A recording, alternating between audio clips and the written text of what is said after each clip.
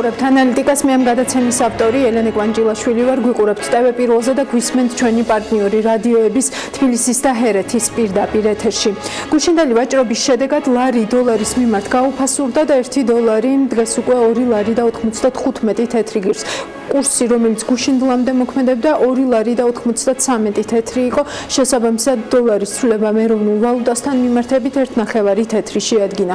ლარი გაუფასურდა ევროს მიმართაც, რომლის კურსი 3 ლარი და 30 თეთრია, მაშინ როცა გუშინდლამდე მოქმედი კურსი 3 ლარი და 28 თეთრი იყო, შესაბამისად ევროს ცვლილება 2 თეთრი შეადგინა. ლარი გაუფასურდა თურქული ლირის მიმართაც, რომელიც 54 თეთრი ღირს, ლარი გაუფასურდა ფუნტის მიმართაც და 3 ლარი და 18 თეთრი ღირს. დღეს 9 აგვისტოს უკვე აი ამ ახალი კურსებით ვაჭრობთ. მთელი კვირის და არა მარტო მანძილზე ძალიან ბევრი ითქვა, ძალიან ბევრი გათვლა თუ ვარაუდი დაიდო, ისიც გამოიკვეთა, რომ კერძო სექტორი და თქვენ წარმოიდგინეთ, ოპოზიციის დიდი ნაწილიც კი უფრო მეტად ცდილობს პოზიტიური მოლოდინების შექმნას, ვიდრე თავად მთავრობა, რომელიც ამ დრომდე აშკარად გარკვეულ პანიკაშია, რადგან სტრატეგიის თუ გეგმის ბოლომდე გაწერა და ბაზრისთვის მისი გაცნობა ვერ მოახერხა.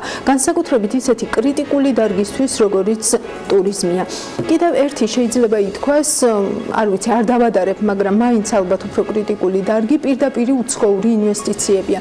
მე ახლა გაჩვენებთ ბოლო 8 წლის გრაფიკას, როგორ იცვლებოდა ამ პერიოდში პირდაპირი უცხოური ინვესტიციები საქართველოში. ყველაზე მაღალი მაჩვენებელი ამ პერიოდში 2017 წელს გვაქვს, ეს ის მონაცემია, რომელმაც საზოგადოებაში თავის დროზე დიდი აჟიოტაჟი გამოიწვია, რადგან საქსტატმა საერთაშორისო სავალუტო ფონდის რეკომენდაცია გაითვალისწინა. მაშინ და მონაცემები ხელახლა გადათვალა ჯამში. მაშინ ახალი მაჩვენებლების მიხედვით 2006-2012 წლის პერიოდის ინვესტიციების მოცულობა 115 მილიონი დოლარით შემცირდა, 2013-2016 წლების მაჩვენებლები კი 182 მილიონი დოლარით გაიზარდა. ახლა 2019 წლის პირველ კვარტალს რაც შეეხება, წინასწარი მონაცემებით ქვეყანაში სულ 281 მილიონი დოლარია შემოსული. წინასწარი მონაცემებით რაც ჩანს, ქართული ოცნების მმართველობის 7 წლის მანძილზე ეს არის ყველაზე დაბალი მაჩვენებელი. ამ გრაფიკასაც შეგიძლიათ მიადევნოთ ახლა თვალი თქვენს ეკრანებზე. 2019 წლის პირველ კვარტალში პირდაპირი უცხოური ინვესტიციებისთვის ყველაზე მიმზიდველი სფერო არის საფინანსო სექტორი, მას მოსდევს ტრანსპორტი და მესამე ადგილზეა სასტუმროები და რესტორნები. და მიმოხილვის ბოლოსკენ მინდა გაჩვენოთ კიდევ ერთი გრაფიკა, სადაც პირდაპირი უცხოური ინვესტიციების ჯამურ ოდენობას დავადარეთ იგივე წლების ლარის კურსის დინამიკა. ცხადია გვესმის, რომ მხოლოდ ეს ფაქტორი არ განაპირობებს ლარის სიმყარეს, მაგრამ ისიც გვესმის, რომ ერთ-ერთი ძალიან მნიშვნელოვანი ფუნდამენტური ფაქტორია და გრაფიკაც პირველ რიგში სწორედ ამას აჩვენებს. საკითხავი აქ ისიც არის, რა იქნებოდა ლარის კურსი, რომ არა ის შემოდინებები, რაც იმ პერიოდში ჰქონდა ამ ქვეყანას პირდაპირი უცხოური ინვესტიციების სახით. და ამ გრაფიკასაც შეგიძლია ახლა მიადევნოთ თვალი თქვენს ეკრანებზე. კიდევ ერთი კომენტარი მინდა მოგასმენოთ, ამ ნამდვილად დავასრულებ ამ მოკლე მიმოხილვას. 2016 წლის 13 ივნისის ეს კომენტარი ეკუთვნის მაშინ ჯერ კიდევ პრემიერ-მინისტრ გიორგი კვირიკაშვილს. ვქმნით ეკონომიკური ატაშეების, კომერციული ატაშეების ინსტიტუტს. ეს იქნება ძალიან მნიშვნელოვანი ცვლილება, რომელიც ხელს შეუწყობს ექსპორტს, მთლიანად ვაჭრობას და ყველა ქვეყანაში, რომელიც იქნება ამ მიმართულებით აქტიური, სადაც იქნება მეტი დატვირთვა ვაჭრობის კუთხით, იქნება სპეციალური წარმომადგენელი, საქართველოს სავაჭრო წარმომადგენელი, რომელიც მოახდენს საქართველოს ექსპორტიორების ინტერესების ლობირებას იმ ქვეყანაში და იქნება უშუალო, ესე ვთქვათ, სამთავრობის წარმომადგენელი ამ კუთხით კომპანიების დასახმარებლად. ამიტომ მოგიწოდებთ, რომ მაქსიმალურად ჩქარა შექმნათ ეს ინსტიტუტი, რათა ამ მიმართულებით გაძლიერდეს მუშაობა. ბოლო ფრაზა ხომ გაიგონეთ, მოგიწოდებთ, რაც შეიძლება მალე შექმნათ ეს ინსტიტუტიო 2016 წლის ივნისიდან გესმით ხომ რა დრო არის უკვე გასული ახალ განმარტებებს გვიან საღამოს უკვე თელარა გელანტიასთან ერთად მოგასმენინებთ, მაგრამ რა განმარტებაც არ უნდა იყოს, დრო არის ძალიან ბევრი გასული თვეებს რომ არ გამოვეკიდოთ 2 ასე ვთქვათ სრული წელი ნამდვილად. ნამდვილად არ მგონია რომ აი ახლა ეს ხალხი დაინიშნება და პირდაპირ უცხოური ინვესტიციების შემოდინება აღარ შეწყდება ამ ქვეყანაში, ამდენად გულუბრყვილოც ნამდვილად არ ვარ, მაგრამ ინიციატივის გაცხადებიდან მის აღსრულებამდე დრო ძალიან ნათლად აჩვენებს ამ ხელისუფლების ეფექტიანობას, განსაკუთრებით მაშინ, როცა საქმე უწყებად შორის კომუნიკაციას და კოორდინაციას ეხება. მაინც რატომ ვეღარ შემოდის ქვეყანაში პირდაპირ უცხოური ინვესტიციები? ეს კითხვა მექნება ჩემს დღევანდელ სტუმართან, რომელსაც მსხვილი საერთაშორისო ბიზნეს ასოციაციის მართვის გამოცდილებაც აქვს და ელჩადაც უმუშავი, ამიტომ მინდა სწორედ ზურაბ კაჭკაჭიშვილს კითხვა. ბატონო ზურაბ, მოგესალმებით. აი მაშინ, როცა საერთაშორისო რეიტინგებში ჯერ კიდევ როგორც კარგი პრაქტიკის ქვეყანას ისე გვცნობენ და საკმაოდ კარგი პოზიციებიც გვაქვს ამ რეიტინგებში. რატომ საუბრობთ იმაზე, რატომ გვიწევს საუბარი იმაზე, რომ პირდაპირ უცხოური ინვესტიციების რიცხვები და მაჩვენებლები კრიტიკას ვერ უძლებს დღეს? გისმენთ. მოგესალმებით, ელენე. რა შეიძლება ამაზე ითქვას? რა თქმა უნდა, რეიტინგები კარგია, მაგრამ არ შეიძლება ცალსახად რეიტინგებზე დავაფუძნოთ ჩვენი იმედები და ჩვენი გეგმები. თქვენ მაგალითად ამ სინქრონში, რომელშიც ჩვენ მოусმინეთ ყოფილ პრემიერ-მინისტრს, იყო ნათქვამი, რომ ეს ეკონომიკური ატაშები საქართველოს საქონლის ექსპორტს შეუწყობენ. პირველ რიგში ეს არასწორი მიდგომაა, ვინაიდან ეკონომიკური ატაშე უნდა იყოს ეკონომიკის მთლიანობაში წარმომადგენელი და უნდა ამყარებდეს კონტაქტებს, უნდა ხელს უწყობდეს ამ ურთიერთობებს, მაგრამ ერთი ადამიანი, რა თქმა უნდა, საელჩოში ვერ შეძლებს ჩაანაცვლოს ბიზნეს წრე, რომელიც მუშაობს და რომელიც ამისთვის იღწვის, რომ გააფართოვოს მისი თავისი არეალი საქმიანობისა. აი რა შემთხვევაში გაამართლებს ეს სტრატეგია და ეს მიდგომა და კონკრეტული, ესე ვთქვათ, ადამიანების ყოლა კიდევ დამატებით იმისთვის, რომ ეკონომიკური ურთიერთობები, ესე ვთქვათ, გაუმჯობესდეს ამ სხვა ქვეყნებთან მიმართებით?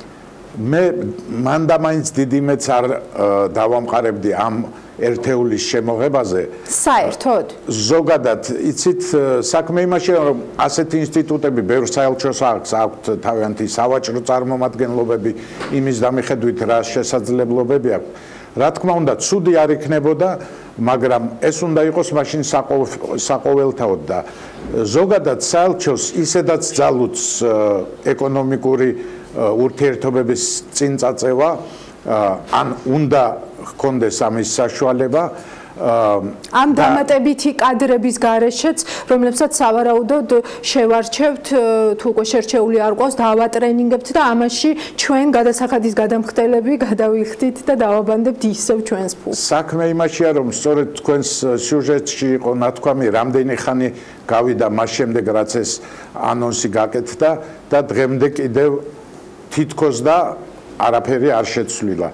საქმე იმაშია, რომ ეს არათანმიმდევრულობა ჩვენი მთავრობის არის ერთ-ერთი მიზეზი უკაცრავად, მიზეზი ჩვენი ეკონომიკური განვითარების სტაგნაციისა, მე ვიტყოდი და შესაბამისად მე ცოტა პესიმისტურად უყურებ, თუმცა ზოგადად ძალიან ოპტიმისტი ადამიანი ვარ.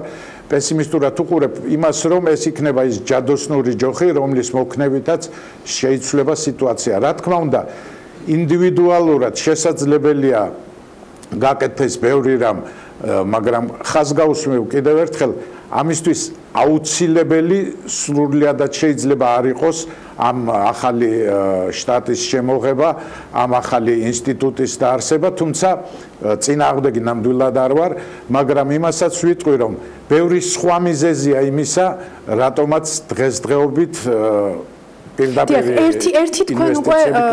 ერთი თქვენ უკვე ახსენეთ, რომ ეს არის არათანმიმდევრული პოლიტიკა. ჩვენც, როდესაც ვეკითხებით მთავრობის წევრებს, ხელისუფლების წევრებს იმაზე თუ რატომ არის პირდაპირ უცხოური ინვესტიციების შემოდინების ტემპი ესეთი დაცემული და შენელებული, რეალურად ამის საპირწონედ გვეუბნებიან, რომ აი მაგალითად მოიძიეთ და გადათვალეთ შიდა ინვესტიციები რამდენით არის გაზრდილი. ხანდახან დაუშვათ გარე ფაქტორებს აბრალებენ. ზოგჯერ პასუხად ვიღებთ ისეთ კანონებს, როგორიც არის მიღებული იგივე სასოფლო-სამეურნეო მიწებთან დაკავშირებით, რომელიც ამ დარგში პრაქტიკულად ბლოკავს პირდაპირ უცხოური ინვესტიციების შემოდინებას. რა არის ამის მიზეზი? ან ხომ შეუძლებელია, რომ იმ ტიპის ქვეყანაში, როგორიც საქართველოა, სადაც არც ქარხნები გუგუნებენ და არც ტექნოლოგიებში დიდი ფულის დაბანდების თავი გვაქვს, მთავრობა ვერ ხვდებოდეს, რომ პირდაპირ უცხოური ინვესტიციები ამ ქვეყნისთვის გადაჭარბებაც არ იქნება, რომ ვთქვათ, რომ პრაქტიკულად სასიცოცხლო მნიშვნელობის არის. რა თქმა უნდა, სამწუხაროდ ასე არის, ნამდვილად ჩვენი ეკონომიკა თავისთავად ძალიან სუსტია. მიზეზებს შორის მე მხოლოდ დღევანდელ სიტუაციას არ გავაანალიზებდი. არ უნდა დაგვაუწყდეს, რომ ამ უკანასკნელი წლების განმავლობაში ძალიან ბევრმა ინვესტორმა დატოვა საქართველო. ალბათ იმის გამო, რომ ის პირობები, რომლებსაც ისინი ელოდნენ საქართველოში, არ გამართლდა. შემდეგ მიზეზად ვიტყვი, რომ ციფრებით манипуляცია საერთოდ ძალიან მარტივია, მით უმეტეს ზოგადად მოსახლეობის შეცდომაში შესაყვანად. რა თქმა უნდა, არის გარე პირობებიც, არის შიდა პირობებიც, მაგრამ თუ ყველაფერი ისეა, როგორც ჩვენ მთავრობა გვეუბნება, მაშინ ჩვენი ეკონომიკა ბევრად უფრო წინ უნდა იყოს და იმის გამო, რომ ალბათ არათანმიმდევრულად აკეთებენ ყველაფერს, მაგალითად ესტონური მოდელი გახსოვთ, შემოიღეს მხოლოდ ერთი ელემენტი მისი და შემდეგ თითქოს და ყველაფერი მიავიწყდა და არც კი ვიცით რამდენად ეფექტური იყო ის. ასევე ჩვენ დღეს ინვესტირების მაჩვენებლები მზარდი იყო. ნუ რა თქმა უნდა, რაღაცაში ალბათ მაინც მივდივარ წინ, მაგრამ მე ერთს ვიტყვი, რომ ბევრი რამე არის ისეთი, ბევრი დეტალი. დღეს ჩვენს გარშემო ვითარება ისეთია, რომ ბევრად უფრო მიმზიდველი შეიძლება გახდეს ინვესტორისთვის, თქვათ, უზბეკეთი. და ეს კონკურენცია უნდა გაითვალისწინოს ნამდვილად. ეს ნამდვილად და შესაბამისად 10 ჯერ მეტი შეიძლება 100 ჯერ მეტიც უნდა შევთავაზოთ ჩვენ იმისათვის ინვესტორებს, რომ სხვა ტიპის რისკებიც გადავაზღვიოთ ამ ქვეყანაში. ძალიან დიდი მადლობა, ეს იყო ზურაბ კაჭკაჭიშვილი. მადლობა მას, როგორც ყოველთვის საინტერესო საუბრისთვის. 17 საათსა და 45 წუთამდე გემშვიდობებით დროებით.